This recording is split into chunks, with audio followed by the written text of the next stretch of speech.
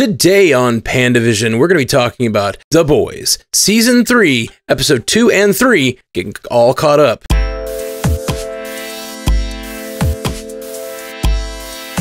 Welcome to Pandavision, the Stranded Panda podcast where we cover all the geeky TV shows that don't fit so neatly into our other shows. My name is Matthew Carroll. I'm Matthew Fox, they them pronouns. And I'm Ashley Coffin. Hey, guys. Amen. What is happening? No, lazy Monday. 2 light episodes, not much to talk about. I'm sure we'll be in and out. Yeah, in and out real quick, because, just 2 episodes of The Boys packed with goodness. Well, let's dive right in then. What do you guys think of these? We watched episode 1 the other day. We had a good discussion about it. What do you guys think of these episodes 2 and 3?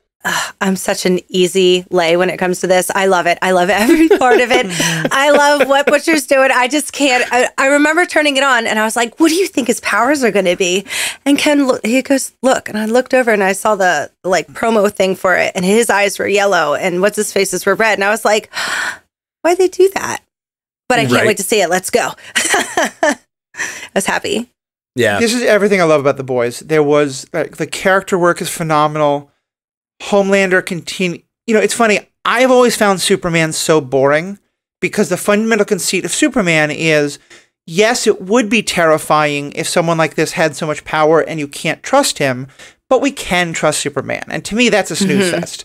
But that speech Homelander gives where he says, look, the love is the only thing that's stopping me from just going full on psycho murder person and killing everyone, and you can't stop me. And just the horror on Starfire's face. It was Starlight. Starlight.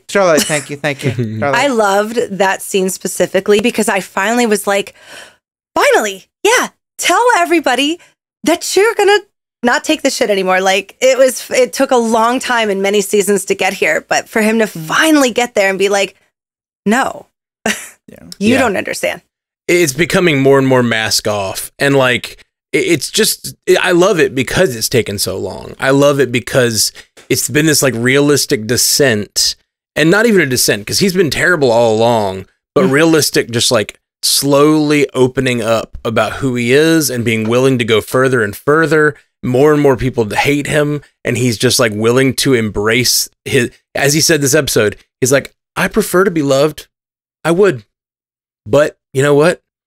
Fear is, what do you say? A KO okie dokie with me or something like that. It's really, really great line. Really great line. He's just so good. Phenomenal. Mm-hmm. There's one quick funny moment I have to point out, or just a funny thing that happened to me, but I also I really appreciate this in the show. So I'm watching it with my partner, Abby. My father's family is Jewish. Abby is Jewish. And we were watching the scene where in episode 2, where he goes back to Stormfront's bed and he's like, hey, aren't you going to wish me a happy birthday? While she's just lying there dying. And God damn the show for making me sympathetic for her in that moment. But Abby pointed out, hey, it is disappointing a little bit that in this show where we're dealing with Nazis, we haven't actually had any interesting Jewish characters so far. So the fact that literally the next scene is a Jewish character who wants to commit suicide, not a major character, but still this important character who says, I'm Jewish. Abby and I just burst out laughing. That is funny. but also I thought it was very well done because I did think that having her be Jewish in that moment and having Homelander be anti-Semitic the way he is for everyone in this thing that was about Stormfront was really nice. It was nice to sort of bring that side in what again was just such a perfectly revealing scene about him, that for him it's never about, it's just this I want to help people, but once Stormfront kills herself, he just loses it entirely. It's one of the last people he has on the earth that seems to want to be affectionate for who kind of loves him for him. And then she sort of abandoned him. And now he's I don't know, it's this weird place because he's both thinking the more authentic he is, the public is liking him. And I'm really worried, man. I'm really worried how far he's going to go and the public's going to support him. And I mean, I think that's clearly an analog for what's happening in our world today. Yeah. And how far can politicians go? How crazy can they get? How, supremacist can they get? And you just, their people will just continue to follow. And then they're like, distract with a reality show, and here's a new celebrity couple. Oh, you idiots, look this way, look this way. Yep. You know what I mean? Yep. I hate to call myself, because I'm like, oh, with everybody else. And that's how they do a really good job with the show. There's no underlying. They're just throwing it in our faces. Oh, yeah. The social commentary is just right there. I mean, to the point that these like openings and stuff, like again, we started this episode with the second episode with the Deep on VTV, which was Vought's Woman TV, which VTV, come on. So good. There was a lot of that. Yeah. They also mentioned Vought's Soul and Votamundo. Yeah, Votamundo. The thing that, and that's what I love about it is that they're doing what I most love in social commentary, where they're saying, let's take the stuff that already exists and is already a problem, ask how would this look different with superheroes, and use that to not just be a comment about superheroes, but also comment on our own stuff, you know? Yeah. Mm-hmm.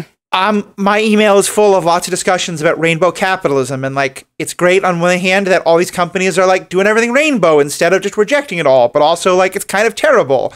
And so when I watch, you know, the woke walk and BLM BLTs at Vought where everything's a rainbow, I was like, the commentary here is brilliant. Or like, you know, the 8-year-olds in beauty pageants being sexy as they can because that's what their mothers tell them to do. So, of course, in the superhero world, you'd have a superhero beauty pageant with the exact same dynamic. There's just so much thought that goes into every moment of this, and I love it. Ken kept going like, ugh, during the Britney, like, this poor girl's out there saying, he was like, ugh. I was like, look away. Yeah, it's so uncomfortable. Pretty uncomfortable because it's very like a very sexual dance for that little girl. But I mean, I was in pageants. I remember. Were you? Wow. I was Miss Eastern Hemisphere. That explains even more of your darkness. You were Miss what? Eastern Hemisphere, or whichever one. I have a watch that has it inscribed in the back, little diamonds and stuff. One day I'll get it cleaned, and I'm also like, I should probably sell that. I was also like 6, so gross. Don't you live in the Western Hemisphere? That was it then. Sorry. Okay. It's the Western Hemisphere. Okay. I haven't read it in a long time. It's been a long time. Sorry. That's fair. But Eastern just sounds better. Yeah, that's hilarious though. And because that's the thing is like everything they have done is stuff where I look at our world and say, if we had superpowers, yeah, I believe that would happen. Yep. Yeah. You know? And I think that's just, to me, it's the best part of all this. Like all the stuff about A-Train trying to embrace Africa, like on the one hand, like, and I love that they, on the one hand, like they kind of make fun of that and how celebrities do that. But at the end, there's this clear implication of a superhero who basically like killed an unarmed black man the way cops do. And it was just like, oh, okay, now you made the joke about it. Now you're going to get real being about very, it. and how all of the black community didn't take him seriously. And I love that they did that. Like the scene was with his brother was great. Yeah, it really was. You know, he's going to die if he can't run again, right? Yeah. He doesn't technically have powers as I would see it. Yeah, well, I mean, he does, but he could die. But it's like he might die or he might not, they said. Yeah. So I definitely think we're going to come to a point where he's going to run. What do you think he'll run over? Will he run because of fame or will he run over some sort of something principled? Is this an arc for him where he's going to like try to actually be real and be principled, or is he going to try to run for fame at some point and do that season? race? Yeah. I don't know. You know, it's interesting because before this episode, if you told me about it, I would say that the whole like black person killed by a superhero was going to kind of radicalize him. I mean, in a good way. I mean that word. Sure, and like get him to be an actual activist in a good way. But the thing is, like one of the most heartbreaking parts of this episode, and also the most upsetting in how they showed it, and Paul, I'm speaking on your behalf, like I hate that they did this, but it was great for Deep's character, even though I wish they'd done it in a different way. You're going to talk about it, aren't you? Yeah. Watching the Deep eat Terrible. that octopus was... Gary. Timothy, yeah. I didn't watch it. I hated that they did it. I looked away. They could have done the whole thing off screen to get the same point. I'm not happy with how they did that, and from animal rights, all that kind of stuff. But I think they'd given us with Deep so much of a redemption arc and made us care about him again.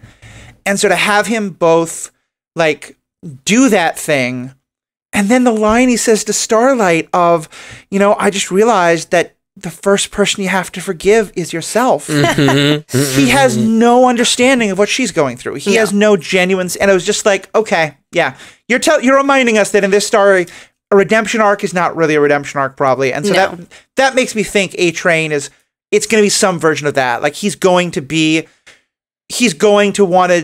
Kaepernick, but want to do it for the publicity, not for the reasons that someone like Kaepernick does. Yeah. It. Right. Right. Mm. And he's just so influenceable. Is that a word? But if that's a word, he's that. Because he just does like the cult. And now he's right back with Homelander. And now his fiance, though she was a little justified in being angry about the octopus, because then I'd be like, well, how many times did you get jerked off by that octopus when I wasn't here? Because that was what was insinuated. And then she was like, you're going to eat Gary. And now did she go tell Homelander about that? Does he get involved, like spy on him for me? No, I didn't take it as that. But like, I don't know. I think there's this weird thing they do with the sexuality of the sea life, where basically every sea creature he's talked to so far has spoken to him sexually, is the implication, which is just weird. And that was a very funny and weird scene when the scene before Timothy gets eaten. But yeah, it's terrible. Timothy is my friend. Timothy has a family. Timothy, Timothy's praying. Like, it was just so terrible. I did not take that. I mean, yes, absolutely. The Deep did it. I did feel really bad for the Deep in that moment too, though. Because I don't know that he had much of a choice. I mean, I guess he did. I just don't know that, I don't know how Homelander would have responded. And again, like, is it for fame or is it because he feels legitimately scared of Homelander? Both. Yeah, I think so too. Why would you want to be back in that environment? Except, I guess the only reason he wants back in that environment is for fame. So he's put himself in that situation for the wrong reasons. He's not there for, whatever. I keep as much as, the Deep has done horrible things. I do feel terrible for him. He's been through a lot too. And I keep rooting for him to like finally like actually make a change in his life and like try to, be better for the right reasons. And I just don't know if I'm ever going to get that. I don't think so. I was on that train. I'm very much off it now. Both because I'm like, you're scared of Homelander. You know what? Make a stand. Like, you've got all the other people around. Do not eat your friends is, I think, a fairly like basic level of requirement. But also, it's what he did with Starlight. That was just so outrageous. Yeah, I still haven't forgiven him for that. Oh, yeah, for sure. And just show that he has no understanding. No remorse. So much of my feelings about him last season were maybe he truly understands why what he did with Starlight was so wrong. It's funny. Matt, you and I were talking about this on the Orville podcast, like the difference between, justice of reconciliation, restorative justice versus retribution justice. I don't say the words properly. Right, retributive. And then part of it's like, you can like try and help people like change their lives and be better, but that doesn't mean re-traumatizing their victims by making them be around them. And to me, that's exactly what this is about. Like, let the Deep heal, let the Deep find a new life, but don't make Starlight have to be a part of that. Oh yeah, right. I mean, it's terrible. It's absolutely terrible that he's there. Now, as far as the Deep is concerned, I think there's I don't know. It's such a weird thing. I'm sorry. I think a lot of what he's doing in the scene, a lot of his like actions of morality, they're like things that he's learned, like the idea that line he tells Starlight. I don't think he's saying that intentionally to insult her or like to invalidate her experience. I think he's saying that because he's trying to show her he's a better man and he's learned from his mistakes. But like, he's doing just kind of what he's been taught. He only feels bad for himself. He has not yet had an experience that makes him empathetic toward her and her experience. And so like when he comes into that room and says that, I don't think he's trying to like needle her at all. I don't think he's being malicious. I think he's just an idiot. Yeah. He's just an idiot. Yeah. And I keep waiting for him to actually learn that lesson of empathy, because I think that happened with Maeve, and I think Maeve has always been empathetic to some degree. But Maeve finally took that flip, when she realized what was going on and realized she had to fight against things. And now she's working to subvert Homelander. And I don't know. I want that for basically every character. I'm basically rooting for every character in the show to finally like come to terms with what's really going on, you know? Yeah. But all of them seem like they could just be another Homelander if they're put in the wrong position, you know? Yeah. How about poor Black Noir? He took his mask. He's like, I'm not going to wear this mask anymore. And if he'd worn it, guy, ooh. Terrible. So messed up. So terrible. So I like, part of me for a second was like, I think Matt might be right, and they're only going to show Soldier Boy in flashbacks until they said they took his body away in a helicopter at the end. Because then I was like, that's fine, I'm cool with it. He's doing a fun job. I want a little bit more. But I was like, oh no. But then I was like, there you go. There you're in the helicopter. You're alive. Yeah, I think they are 100%. I think they're quite literally Winter Soldiering him. Yeah. You know, that he's going to be frozen somewhere like Bucky Barnes is, you know, waiting for the Russians to reactivate. Yeah, possibly literally like in control of the Russians. But I doubt it's like actual mind control. And it's probably just he was like on that battlefield and he was like, listen, I'll just go with you guys. Like, I don't, this is a shit show over here. I'm with you. Yeah. But his partner, I forget her name, Crimson something. Crimson Crusader. I just wanted to say Tide, and that was not right. You're not even the Alabama girl. That's exactly what I meant. Crimson Crusader comes in and she's like, he left. They killed him. Like, so the only information they have is from her, which means she's covering for him, or she helped, I don't know, the Russians capture him or something like that. Like, I have a feeling he just did like flipped sides in that moment or something. I don't think she knows. I think that's possible. I think it's also very possible he got badly wounded and she saw his body and was like, oh, he's dead. Possible. I just got the vibe that she was lying. I don't know why. Because she's like, we saw it. We all saw it. And I'm like, saw what? Them take him. That's not him dying. Yeah. But then she did seem she was like, I don't know. I think he's dead. They talk about like this weapon, but like it's very like, there was a weapon, you know. It just feels like they just made something up to. They had some other plan to get Soldier Boy out of the way or something like that. Maybe that was it. Maybe they were tired of him having all the spotlight. He's the leader of the team. Maybe some of the teammates conspired to like send him off. You know, they were terrible. They couldn't do anything. They were so terrible. Edgar was so wrong that they were ready for military service. You know, smoking cigarettes and stuff. The twins. And I love it that it gives so much more history to why, like, first of all, why did they wait this long to put soups into the military? But also, like, why are people so hesitant about it? So, you gotta train them. You gotta train them. But also, people are hesitant about it for that reason, but also Edgar's hesitant about it. I even think it might tie into why Homelander exists. Because he saw that go so wrong, and he was like, okay, I need a superhero that I design and control and raise from an early age and like is mine. And then they create Homelander in a lab, but now he's just a huge disappointment. And now what is now Edgar's just going with this, like, you know, vials of V or whatever. Yeah. That's his new, he's just going to be selling that to the military. Hours. Yeah. Well, he has been he adopted Nadia. So I wonder, Victoria. Called, very happy, like seeing like how close they are. That was so great. So good. So good.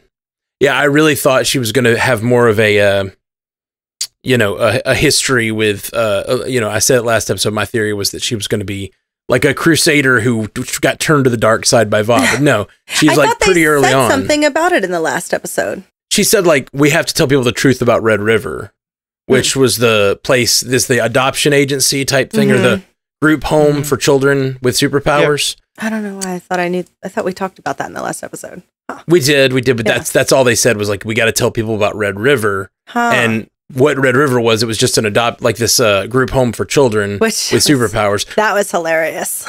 Yeah, that scene was great. I love when he talks to Starlight a little bit and says, also, I think I signed us up to adopt a child. Just the look on her face is priceless. No. But speaking of look on her face, I gotta say, the little girl who played young Brittany version of her was such a good dead ringer for her. So was the young Stan. They even put his little mole with I thought he looked just like him. Yeah, and Mallory really too. Good. Yeah. They looked really, really good. Yeah. I even wondered at some points if there was some CGI going on because they looked so good at some moments. particularly Mallory and Starlight to me looked just like so spot on. And I loved everything about that Mallory scene, because it was such the idea of, learning so much more about her bitterness towards Soups, but also just like what a total fuck up this was. And it's funny because in some of the superhero ethics podcasts, Paul and I have been talking a lot about, particularly in the movie Ip Man, but this idea of like one person can be a very good individual fighter, but against 10,000 people, like rarely is that going to matter. And like in Homelander's case, maybe it does, but even with most Soups, it wouldn't. Just sheer numbers are going to overwhelm you. And so, kind of watching that happen was really interesting. I just thought it was so well done. Yeah, but also it was just they were killing their own men and stuff. They were just terrible. They killed all of the Americans. Yeah, it was really bad. Yeah, they panicked. They screwed up. Mm-hmm. I did like watching the buzzy guy get hit by a rocket. It was great. They do explosions of bodies and heads really well. Like the jaws. I'm like, wow, how much of that is CGI and how much of that is just like jelly jam with red dye? Because it just... It looks a little CGI-y though, but I would like to look into more how they do their effects. I'm sure it's a mix. It's when it's always done at its best, You get the little extra detail of the CGI, but you get the real visceral nature of the effect. Speaking of that same effect, we also had the Frenchie and Keiko. Is that her name? Keiko. Is it Keiko? Okay. That was Keiko, yeah. They haven't said it in so long. Yeah, they haven't said it in either of these episodes, and I was like, she's just Mon Cher. Mon Coeur. Sherry was his other girlfriend. Oh, that's right. Are they actually romantically together? I don't know. Their relationship's very interesting. Yeah. I think he sort of has more of a he's kind of fallen more into he wanted that at first, but now he's kind of fallen into a caretaker role. But I wasn't sure. I was trying to see if did I not remember something? No, I don't know if they ever really got together.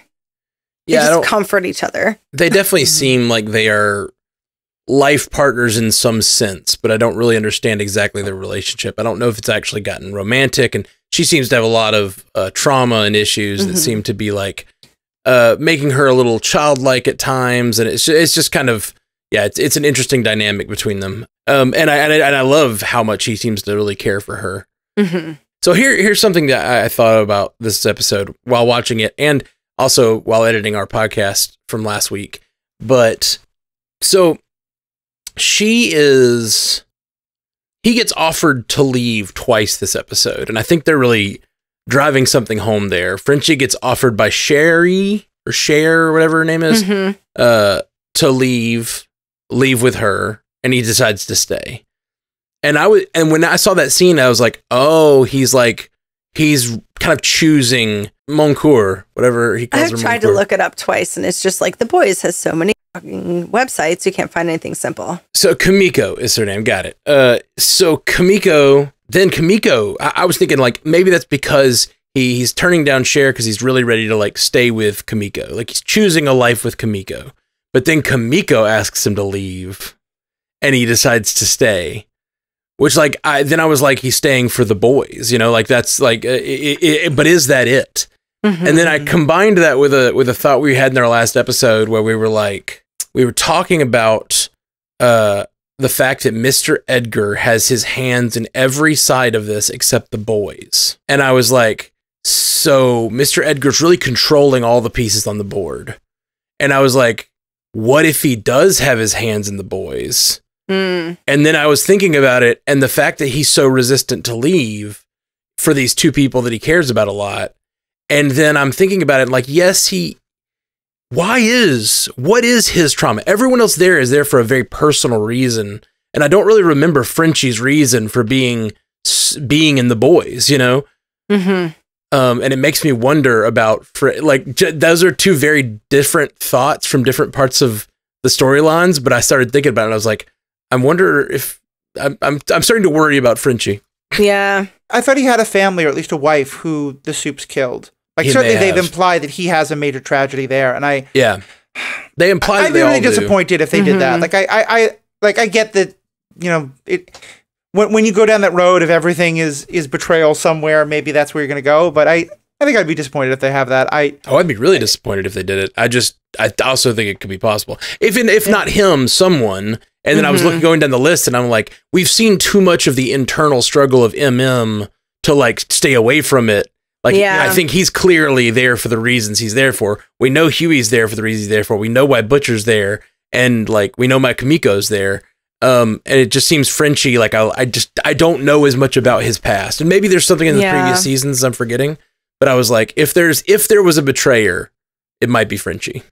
Especially with all his like past, with all these other people who've held things over him. And she even had that conversation about someone always has your leash. Someone's always got you on a leash. And when they pull, you go. And I'm wondering, like, is it Butcher or is it Edgar? That's just a random stray thought. Oh, no. Sorry. Yeah. I will say I found all the stuff about the boys getting back together with, first MM like feeling like he has to do it, and that just very beautiful but very heartbreaking conversation he has with Monique, his ex. Yeah. Which it just again reminded me of how much I appreciate when shows like don't make the ex-wife, like they don't make the stepfather the evil buffoon, they don't make the ex-wife the person to win back, and she supports him and she loves him. But then also like Butcher finally realizing he should get out, he should stop this, maybe things are okay, and Huey being the one to pull him back in. It was just like, this show was so good at emotional masochism. It's like it was so hard to watch and so good. Yep, absolutely. I got really worried for MM this episode because of his like needing to be out, knowing it's a bad decision. Like when someone walks into something like that and they just like feel compelled, even though they know it's a terrible decision. I worry about their life on the show. Like I'm really worried that he knows he's making a bad decision. He knows he's putting himself in danger. And the thing that really worries me is there's this idea he talks to Monique about. He says like, just please keep her out of this. Never tell her about what I'm doing because I don't want her to know. And like, I don't want her to experience what I've experienced because my dad was killed by a soup. And now like I have been by Soldier Boy. And now I have been like, my whole life has been dedicated to this. And I don't want this generational thing to continue. And it just makes me think like this season's going to end with her seeing him die to a soup. Like, I just feel like that's like where the story is going because the show is so masochistic. Sorry, I'm just making predictions everywhere. Sorry about that. No, it's fine. No, my predictions came true, so I'm happy. I'm done with the season. I just can't wait. I can't wait to see what Starlight is going to do because having to pretend to be his boyfriend or girlfriend is not easy. I mean, she can keep doing her little fist thing all she wants, but that's not going to last very long. Oh, he did it so well, too. You want to do it again? Let's do it again. She's like... One thing I noticed is that the actor is so good at smiling but not with his eyes. He'll have this like, what's wrong? What do we have to go over? And he has this smile on his face, but his eyes are so menacing. And it's just, I think facial acting gets talked about a lot, but it's hard sometimes to quantify. And in his case, it's just so good. Do we trust that her ex-boyfriend is really on her side or already was talked to by Mr. Edgar and is going to be like a spy since she went and told on him? Do we like him or do we hate him? Wait, which guy? Her ex-boyfriend. I think at this point we like him. With the 16-year-old song? Excuse me. I think the point was he's saying when he was 16, but it's still kind of horrible that they have that lyric in it. They made him, he was like, I don't want to sing this song, but you still did. He said it was gross when I was 16 and now it's way worse. Way worse. The Dancing Queen says she's only 17, so it's not like the first time they've done that. It's true. No, it's definitely not. There's a guy on a TikTok who just does like sussy songs, and it's all just like songs about singing about young girls, and he's just going like looking into the camera like, really? Here would be my prediction, which I just broke my I'm not going to make predictions rule. I think he's going to be a genuinely good guy, but that with Huey kind of off in Russia doing the boys' things, she's going to turn to singer guy more and more for comfort. It's going to and also like the fact that they're in a fake love triangle for media stuff, like they're going to kiss on camera. And like, I think she's going to be somewhat romantically tempted by him. And he's going to maybe be a little pushy about that or a little more like, yeah, why don't you leave Huey? Like be with me or something. I think though, in the end, he's going to make some brave, stupid attempt to stand up to Homelander and get fried. That's what I was going to think too. I think you're close, but I'm seeing a little different. Like, so you got this through line. I actually think that Starlight might kiss him for real because Huey just put her in a terrible situation. She was like, I'm ready to leave Vought. I'm done. And Huey's like, that line, it was so harsh when he's just like, if that's what it takes. Like, because he's ready to do whatever it takes to bring all this stuff down. Yeah. And she's ready to save her life. And instead of caring for her, he says, whatever, if that's what it takes. He's choosing to put her at risk. And then Supersonic decides to stay and risk his life so he can protect her. And I think if that trend continues, there's absolutely a possibility that she will fall a little bit for Supersonic, or at least they'll have like they might have a touching moment. And then they kiss, and then some sort of like paparazzi or whatever catch it, and then you have to deal with like Homelander's been betrayed by another woman, and then like all those incel right wingers from the mobs are like, oh, like the woman hate begins, and then they just rally to his side even more. I think that's well within what I was predicting. I said I think she's definitely gonna be tempted by him. So yeah. And then he's gonna try to stand up for her to Homelander, and he's gonna kill him. Yeah. Oh yeah, that's pretty likely. One small thing that made me uncomfortable, and mostly because it just now feels like they've gone to this well a bunch of times, is I think the thing about Gunpowder being kind of like treated badly by Soldier Boy is an interesting hook. Making it about sexual things that Soldier Boy did to another guy, a kid. Like, if you actually understand the issue, you know that often, like, because we don't know exactly what happened, but often, like, when adults abuse teens sexually, it often has nothing to do with gender. It's much more about opportunity and things like that. But, like, there's a number of times now where they've showed us how debauched and terrible a soup is by having them do things with other people of the same gender. And I'm just a little done with it. Like, it's not a huge deal. I'm not going to be mad if it continues. Well, I think he didn't do it, though. He didn't do it. Sean Patrick Flannery would have said so. Yeah. He said that, no, he just used to, because he was like a life or death there. He says he thinks he has the smoking gun. It's Butcher teasing him about it. And then he thinks he has a smoking gun that says abuse. And he's like, no, it's just that he would beat me up and stuff because of whatever. I mean, I think it's possible he's still in denial about it, but like either way, even if it's not true, it just was like there were so many other ways Butcher could have gotten leverage over him that making it sexual, making Butcher be so graphic in how he described it. It just felt it was just an uncomfortable moment for me. Sure. I hear that. I really love that we kind of made the call that like this might be a flashback episode and that we might get this whole thing. And I just, hey, we did. I just listened to the episode. It was a stacked thing. We came to it. But yeah, I think it was you that threw out that like we might get the Edgar backstory, and we absolutely did. And I love that we got the Mallory and the Edgar and their connections, and then the like, it all tied together so well. And I love that we're getting that like sort of deep continuity of what happened in the past. I really love that. Yeah, I liked we finally got Butcher with the powers. We didn't really talk about. So he's invincible and has super sparkle eyes? Or? Yeah, my question is, do they have the same powers every time? Are there different compound Vs that operate differently? Is it the compound V that gives the power? Is it the person that gives the power? Do different people have different reactions? Like, we don't really know how it works yet. I'm really curious. But the biggest thing, I think one of the biggest moments in this episode that I can't believe we haven't touched on yet, or these two episodes, is when he kills Gunpowder. Because he stands over Gunpowder, and Gunpowder has submitted. Gunpowder is just basically a political showman at this point. He's not even really a soup anymore. He's just like a gun wielding maniac. He's not really like a whatever. He was like a bullseye. I don't think he's nearly the risk.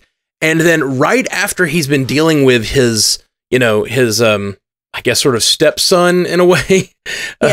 He's been dealing with I'm forgetting Homelander's son. I forget his name.